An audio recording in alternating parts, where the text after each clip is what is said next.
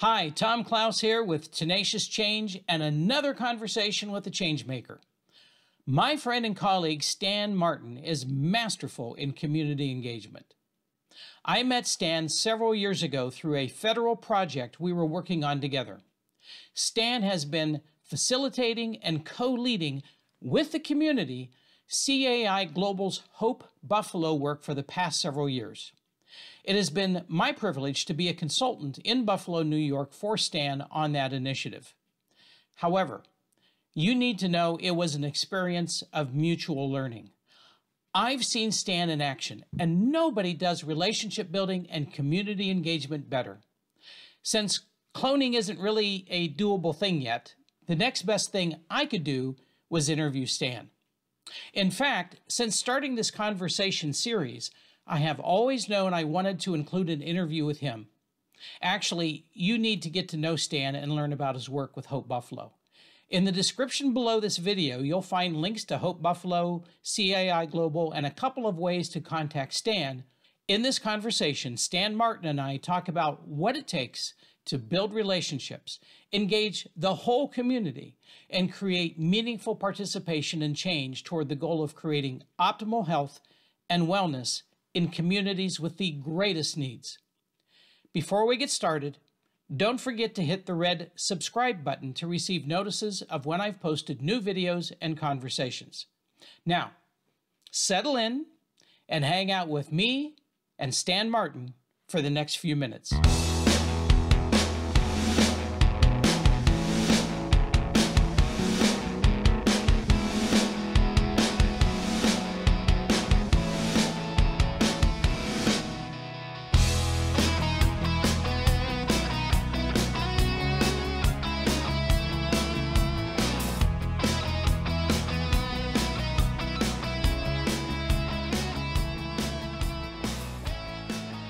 Stan Martin, it is so good to see you again, and thank you so much for joining me today. How's it going?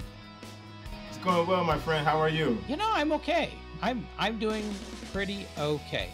So now, Stan, I've known you for several years, and we met through a federal teen pregnancy prevention project a few years ago, and I got to know you even better when I was working as a consultant on the Hope Buffalo project in Buffalo, New York. And of course, you've directed that project now for several years. I'd like to really begin our Changemaker conversation today actually with Hope Buffalo and ask you if you wouldn't mind please telling us about that initiative and what's being accomplished by Hope Buffalo today. Thank you, Tom. It's a pleasure to be here with you, and thank you for the opportunity to have this conversation with you. Hope Buffalo stands for Health, Opportunity, Prevention, and Education. And it was actually created, by the community. It's a youth and community-led initiatives that really look or seeks to change the narrative in terms of how we are addressing teen pregnancy here in Buffalo. Traditionally or historically, oftentimes, when we look at this particular work, some of the narrative surrounds teen pregnancy as the root causes of poverty. But one of the things that we looked at in the community after having several conversations and meetings and dialogues, et cetera, the community said, we want to look at poverty as the root causes of teen pregnancy.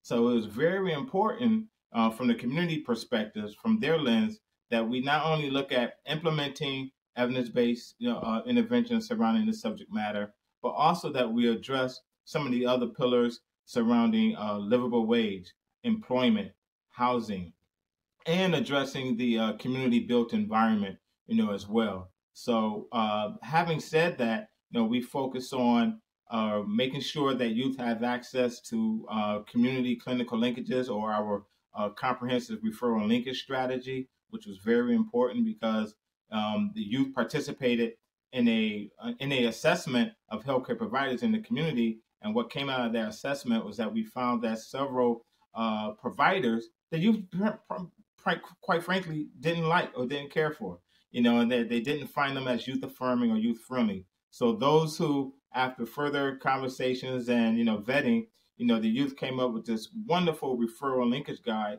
for teens to utilize in case they needed access to services. in addition to that, one of our other pillars within Hope Buffalo is to really look at creating a branded movement, creating a movement that the youth and the community owns. And we were very successful in doing that with the community. When you look at Hope Buffalo and our logo, all of that is community led and community driven. Sometimes we didn't get it right, but the community, and they were very open and honest to let us know that. So we're very proud that after several tries, we finally got it right, and this was something that they could own. And last but not least, I would say that that we're very proud of is that we've been able to reach through Hope Buffalo over 7,000 youth, across 9 zip codes. And one of the things that we've been able to do is to drive teen pregnancy rates down. And when you look at some of the national and local data, it's at some of the lowest rates that it has been in the last 30 years. So we count that, amongst our successes, which we'll probably talk about later on, and also just really building a groundswell of community engagement and community support so that they're leading the charge. Well, thanks, Stan. That's a really nice overview on Hope Buffalo. And I think it's important for people that may be watching this to have some sense of what Hope Buffalo is all about, because certainly you're doing some really incredible work there. And a lot of that is really around relationship building and community engagement. And so for as long as I have known you, I have really been impressed by the things that you bring to the table for Hope Buffalo. You bring a knowledge of your community. You bring an ability to really establish meaningful relationships with people. And there is an ease that you have in building relationships and engaging the whole of the community. So I also know, though, you might have something that is kind of an interesting challenge on it, and maybe not, and that is that you're a native son of Buffalo. So you've been away for a number of years, and then you come back to help establish Hope Buffalo. And so I'm wondering, what's it like to come back to your hometown to lead a project that depends so much on community engagement? How did being a native son make that easier, or maybe make it more difficult? Yeah. I think first and foremost, I would like to say it's the community that's leading this work. I'm just along for the ride. They're driving the ship. They're driving the car. And as a native son, of Buffalo, it's very rewarding and gratifying. When I tour, the different neighborhoods or communities that I grew up in, and that at the end of the day, I can see, the fruits of my labor. The fruits of the dreams and aspirations of community residents and of children and of adults and seniors for that matter. And that right there itself is priceless. At the same time, it's very challenging because of the fact that, times have changed. People have changed. New offices have opened up. We have gentrification. That has taken place or is taking place here in the city of Buffalo. We're going through what some would call or consider, a Renaissance period. So, with that, there's new players. There's new players, but also there's new opportunities. So, I found though, overall the experience that I've had, I've been back, in my hometown. I'm going to say, 3 years now. And within that time span, we've made a lot of success, a lot of inroads. Well, now you've been back in Buffalo for 3 years, living in Buffalo, but you were actually working with Hope Buffalo prior to that when you were still living in New York City, right? Right, exactly. Right. So here comes the hometown boy coming in from New York City, the big city. Right. and so did that raise any eyebrows for folks that? Yeah, absolutely. When we first received the grant, for Hope Buffalo, I was traveling back and forth from New York City, quite regularly. We had a staff person at that point in time, one staff person here who was great, Maisha Drayton. She was doing a great job and is a phenomenal trainer in person, just overall. And one of the things that I went back to Barbara Ciccatelli, our CEO and president and founder, and said, there's a lot of great things that's happening in the city of Buffalo. I think we might want to consider opening up an office. So she said, really, Stan? We chuckled, got a big laugh out of it. And, said, I said to her that there was this community meeting, this forum that was taking place where a lot of healthcare providers, were stakeholders were going to be meeting, to talk about, applying for this grant, for this funding, to benefit, to serve those communities with the greatest need. And she gave me her blessings. I went to the meeting, and it was everything was going great, Tom. Everything. I mean, it couldn't have went any better. I couldn't have planned this, because at the end of the meeting, they wanted to select a chairperson, to help lead the initiative and, get things going and building the infrastructure, et cetera, et cetera. And, I still have some relationships there that people knew me, knew my work, and, knew that I was a person of integrity. And some voted me to be the chair and help lead the charge. So I was all happy and excited about it. And I was ready to go back and report to Barbara Ciccatelli, that, we're off to a great start.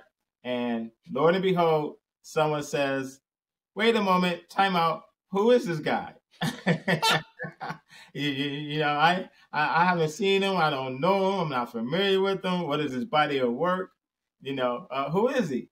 And, that said to me that, we as an organization, we had a lot of work to do in terms of relationship building, as well as me myself, in terms of coming back home as well. So I saw it as an opportunity to do some great work, and eventually things worked out. So that's really a great story, Stan. It really is. And actually I knew about that story, so I wanted to make sure you got that in, because it's a really good one. It's a really good one. Well, you know what it said, Tom, if I could speak to just real briefly. Sure. What it really said was that, oftentimes the organizations, they come into a community, or they are part of a community already, and yet and still we haven't done the important groundwork. We haven't built that trust. We haven't built that rapport, with those who are mostly affected by the work that we're trying to do. And that's a huge mistake, and that's a huge assumption, that we oftentimes make. So, and I was very glad that happened, because I was able to share with, our CEO, Barbara Ciccatelli, and I was even more excited to hear that her concern was that we weren't going to be seen as another outside organization or community-based organization, not for profit, that was going to come in and take resources, from other community-based organizations, or not have established a relationship, a bi-directional with those mostly affected by the work in a real meaningful manner. So that really was a light bulb moment and eye-opening. And, I was glad that Barbara, that was on her, like her vision, one of her concerns, and we were able to address that and then move forward to create a sustainable movement. Right. Well, we probably should give a shout out to Barbara here, because people maybe know that you work for CAI Global, which used to go by the full name of Ciccatelli and Associates. And so the Ciccatelli there is actually Barbara Ciccatelli, who is the founder of CAI Global, correct? Absolutely correct. Right. So, and we appreciate. It's my pleasure to also know Barbara, as you know, and I can just see her in that conversation with you, and not only imagine how her mind works about how is this going to work in Buffalo, but also in terms of then when it's a go, her support for you in that effort. So absolutely. Well, hey, one of the things you taught me about the community of Buffalo when I was working with you up there is how segmented and divided the community is by race and ethnicity. And if I remember right, you even said to me that you could pull out a map and show me some very distinct geographical boundaries separating the three sub-communities of Black, African American community, the Latino Hispanic community, and the white Caucasian community. However, you also knew that each of these communities needed to be engaged and have meaningful roles in the work of Hope Buffalo. And so I'm wondering, can you speak a little bit into the question of what have you been doing over the past few years to build relationships and engage people in all three of these sub communities? Yeah, thank you for bringing that up, Tom. When you look at some of the data from from the census tracts, Buffalo's in the top five in terms of one of the most segregated cities, by population, here in the country, and also unfortunately one of the poorest as well. So we have high child poverty rates, here in the city of Buffalo, and yet and still we have tremendous access, as well. And one of those assets is we call ourselves the city of good neighbors. So that's what, other than chicken wings, we also, and the Buffalo Bills, we know for, the city known as being the city of good neighbors. So it was very important when we're creating this movement that it was very important that it was diverse, that we've already, that we also address equity, not in terms of equality, but addressing equity in terms of access to services, and also be inclusive. Not just inclusive in terms of race and ethnicity, but also sexual preference, orientation, etc. So those key elements, were essential in creating a safe environment where people could come and and share their thoughts, their experiences in a very transparent, open way without feeling threatened, but also being respected, as well. It doesn't mean that we always agreed, but yet and still we had to have those open and honest conversations in order to move forward. So without that, some people might call it, confrontation or uncomfortable moments. We had to really be uncomfortable for a little while in order to get comfortable doing this work, in these spaces, and with alongside, those with the lived experience, who really voices that we needed to amplify and to listen to and to, work in concert with. Stan, as you were talking about that, something actually it goes way back to your comment about chicken wings, the Buffalo Bills, and the city of good neighbors, right? It occurred to me that we cannot really emphasize enough the importance of engaging, knowing the community that you are attempting to engage. And so one of the great advantages that you bring is that as a native son, you come in and you're aware of some of these nuances, even though you'd been away for a while. You could pick up on those and really understand those things a lot quicker than somebody like myself could, coming completely from the outside. And so I guess what it just says to me is the value in when we're doing relationship building and community engagement. There is certainly this sense of knowing one another and getting to know one another, but there is also that sense of how important it is to really understand the culture of the community in which you are working. Absolutely. You want to say anything about that? Yeah, well, I'll give you an example. Just building on, saying we're having this open conversation, just building on the chicken wings, hot, medium, or mild. Though nonetheless, though, some might prefer blue cheese, some might prefer ranch. All right, Buffalonians, typically prefer the blue cheese. However, we can all agree, though. What can we all agree on? All right, that they're good. So, finding that sweet spot, finding what it is that we have in common, and then working from that perspective, as a common denominator, to to achieve what it is that we're trying to, accomplish. That's our goal. Stan, what is it about upstate New York that I make so many associations with the food? I mean, there's Binghamton, New York, and the Speedies, right? And then I think of Albany and pizza, and I don't know why exactly. But then I think now Buffalo, chicken wings, but there's also a hot dog up there. There's a hot dog place. Is it Well, we have Ted's. We have Ted's. Ted's? Yes. See, you know the community already. Yes. Oh no, I know food. I mean, the problem is I've known food all my life. You know. Oh, that is really good. So you're this native son that has come home. You know the community. You've been really working to build relationships and engage various sub communities within the larger community and bring them together on the work of Hope Buffalo. And of course, then we hit a pandemic, right?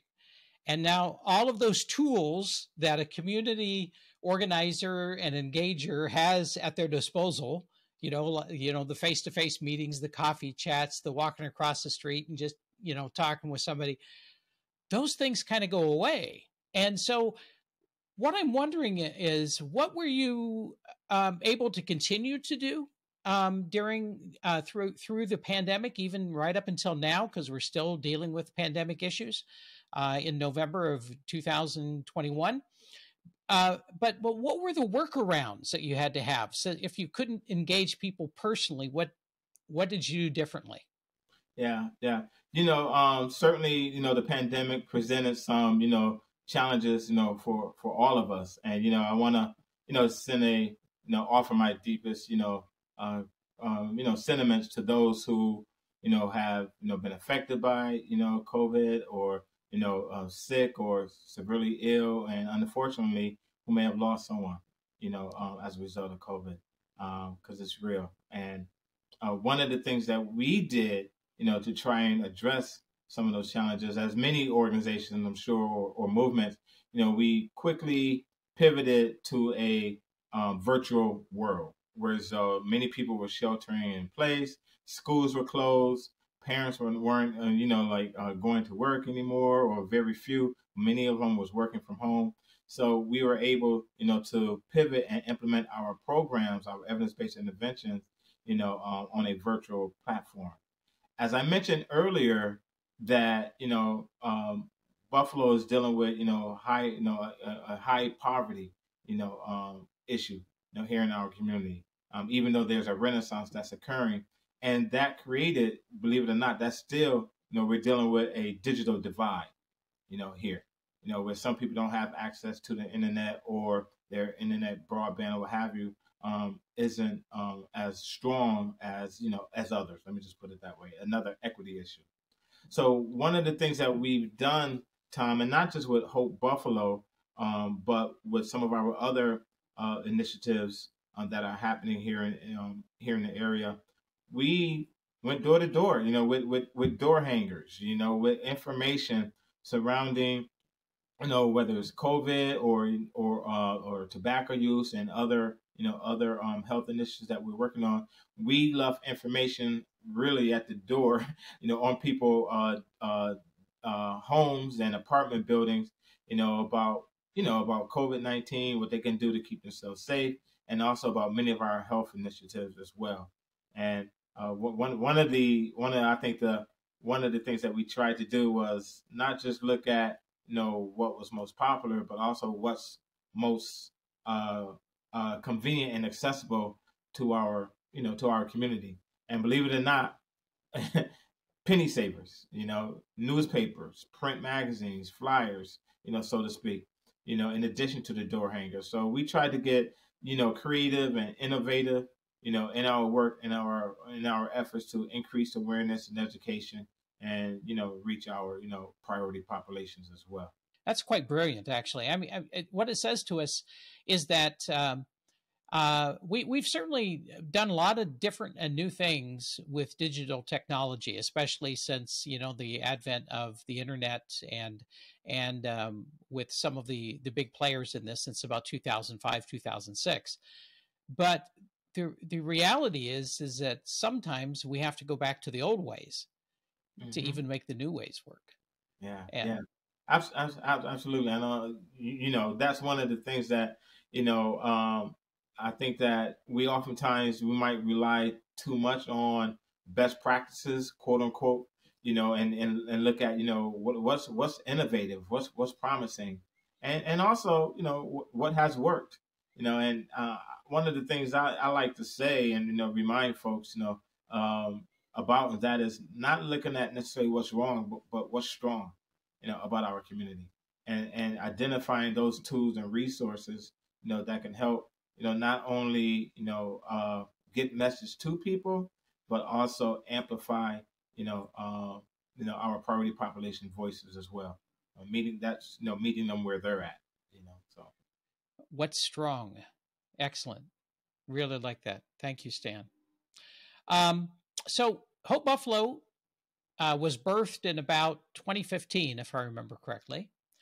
And you're hoping that Hope Buffalo just keeps right on going for quite a while yet. And certainly it seems like it's making some great efforts, movement in that direction. So can you talk with me a little bit about how has relationship building and engagement contributed to ensuring the continuation or what we might think of as the sustainability of Hope Buffalo? Right. Excellent question. I think, you know, when we're talking about sustainability, oftentimes, we don't think about it until the last year, of the grant, but it's kind of like evaluation. It should be thought of at the first, in the beginning, addressed in the middle as well as at the end. And one of the things when you look at, our role, CAI, Chickatell Associates, as a, backbone organization, it's very important to work with those partners so that, you're building their self-efficacy. You're building or creating pathways and systems. It doesn't always have to necessarily be resources. That's nice, but you're creating systems and resources that will last beyond the lifespan of a funding period or of a grant. So what we've been doing is really building relationships with many of our community-based organizations to identify, their sustainability plan, across within their organization, to create, policies and systemic change, and also to position themselves, to go after, funding as well. They have access to the science, they have access to the data, they have access to the information, whereas though they can collaboratively, as a 501c3 or, as an organization, they can, work together, to apply for funding, that will continue to work or strengthen the work, moving forward. So I'm very, very excited that, we've started, that process with several organizations, that, we ourselves have been very fortunate to receive continued funding, from the Office of Population Affairs for Hope Buffalo, to continue to work towards optimizing teen health. And well, just once again, I think it's very important that we not necessarily empower, but we build the self-efficacy of the community, in a way that, they're able to sustain it and own the movement, themselves, and to define it, as the community continues to change and move forward also. Stan, I am aware of the fact that I am not the only person in the world that has knows how effective you've been in building relationships and engaging in your community. You recently, and in fact, I got to see this, it was pretty cool. You recently were recognized as one of 4 people to receive the Pay It Forward Award from the Community Foundation of Greater Buffalo. But Stan, I'm wondering if you can tell us more about what the Pay It Forward Award is about, and what does it feel like to have so many eyes on you that are appreciating your work? Yeah. Thank you, Tom. I'm very humbled, by the award, and thank you and your family, for attending, as well. And the award itself is really, in my opinion, it's in recognition of the community. It represents, those who have come before me, who have worked in this space, in this community, and also those who I have the pleasure of standing beside and working shoulder to shoulder with, to really, address health equity, to increase the quality of life, of folks and residents, especially youth in particular, for generations to come.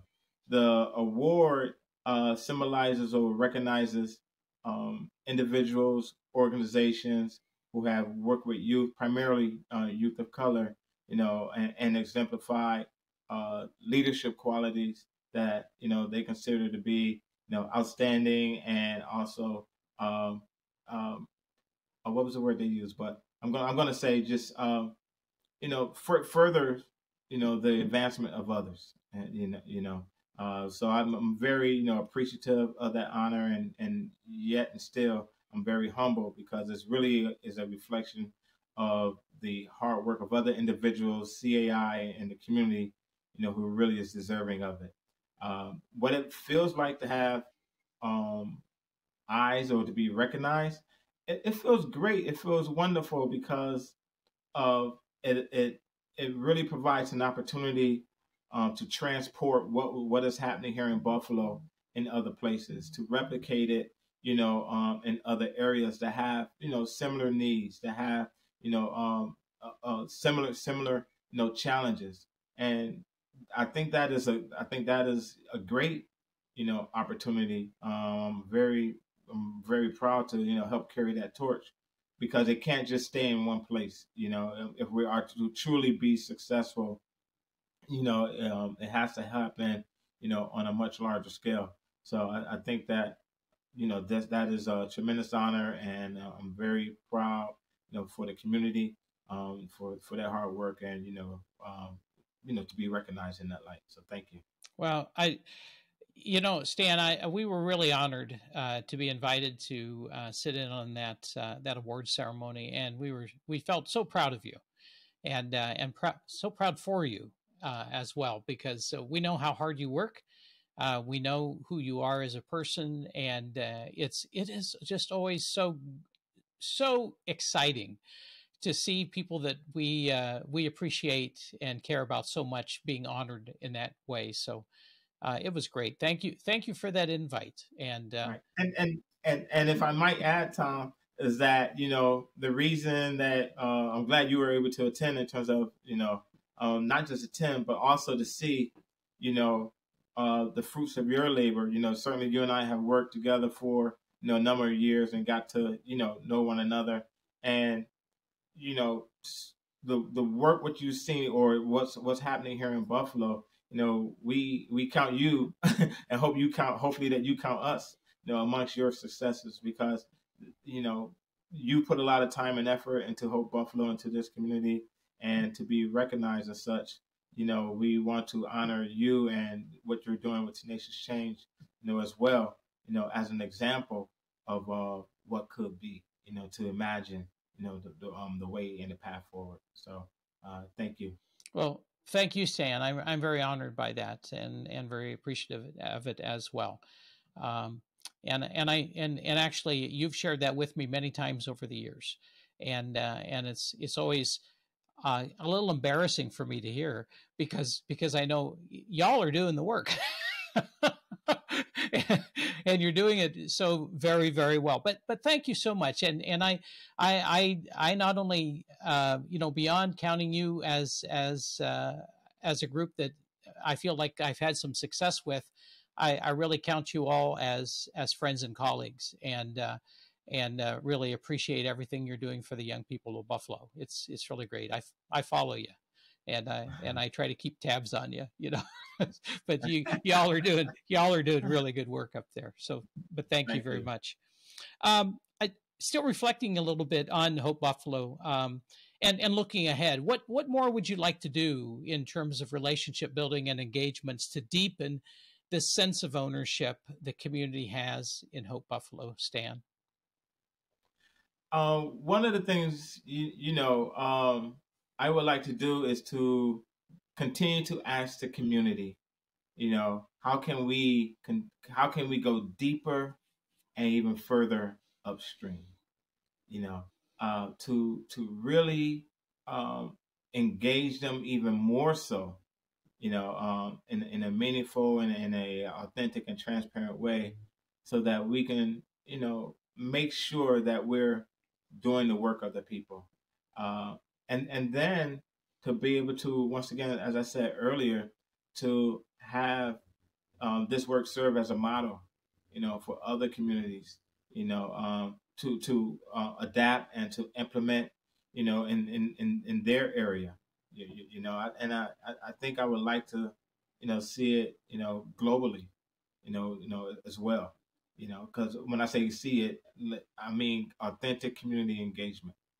We oftentimes, talk about what does that mean, what does that look like, and that is really creating a movement or movements that the people own, that the people can really roll up their sleeves, sink their teeth in, get their hands, in the dirt, so to speak, and say and see, I'm a part of this, I know this is my legacy, Yeah. So I think that's something that I would love to see. I think it's starting to happen. Starting to happen. I think COVID has shined a light on this, as well as, unfortunately, in terms of health disparities, and unfortunately, the death of George Floyd, as well, in terms of the inequities that exist in our society.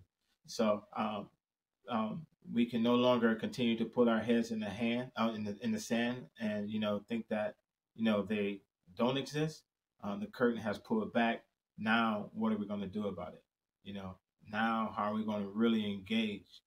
Those who are mostly affected by it, in it as a part of the solution and not seen as a part of the problem. Yeah. Yeah. Thank you. Um, I'm going to change the frame of reference for you just a little bit here.